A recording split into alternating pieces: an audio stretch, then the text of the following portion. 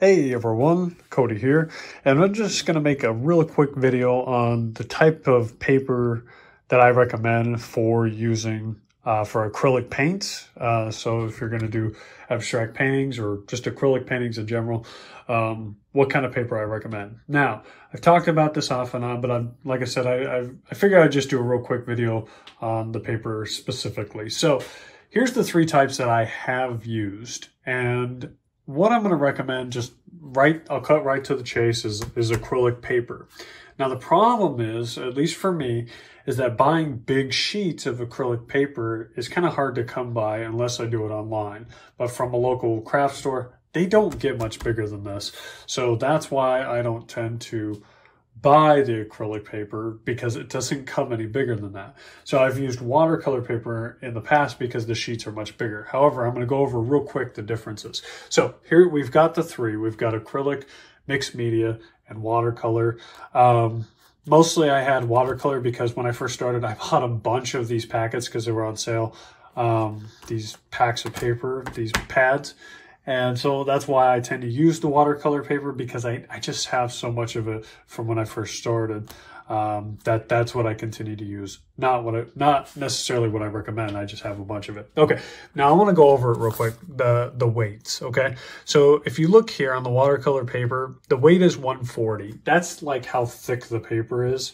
And then for the mixed media, it's the same, right? It's 140. However, if you go to acrylic, you can see that it's 246. So it's not quite double, but pretty close to it. And if we kind of open these up, I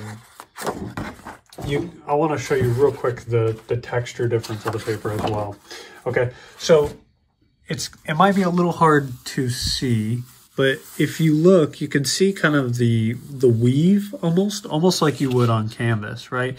So it's almost woven, and I don't know if you can hear it, but like there's no like flap.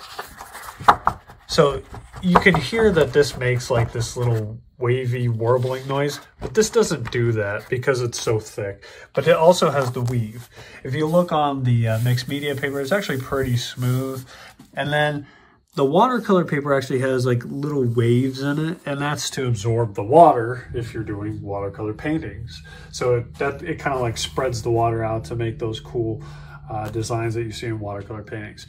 So the texture difference is part of it, but also the thickness. So the thickness makes a big difference, because I've talked about it in my videos. The watercolor paper that I tend to use, it curls when I put the paint on it, because the paint is so heavy that it warps the paper. Well, the acrylic paper doesn't really do that as much. It doesn't, just a little bit, but not a lot. It's because it's meant for that.